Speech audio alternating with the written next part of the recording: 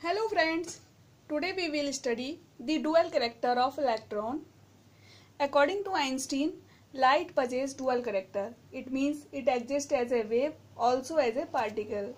Later, Louis de Broglie suggested that a moving electron also acts as a wave as well as a particle. According to the Einstein's energy-mass relationship, energy is given by mc square, where m is the mass of the particle and c is the velocity of light. For waves, energy is given by E is equal to h nu, where nu is the frequency of the wave and h is the Planck's constant. Its value is 6.6 into 10 raised to the power minus 34 joule second. Combining these equations, we get h nu is equal to mc square.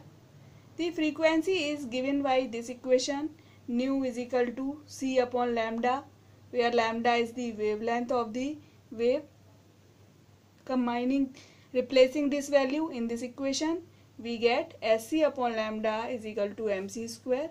So lambda will be equal to h upon mc.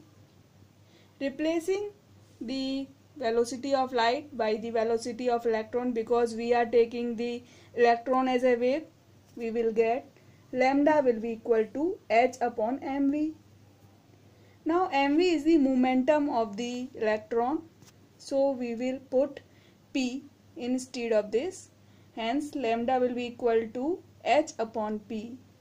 These both equations are known as de Broglie's equation.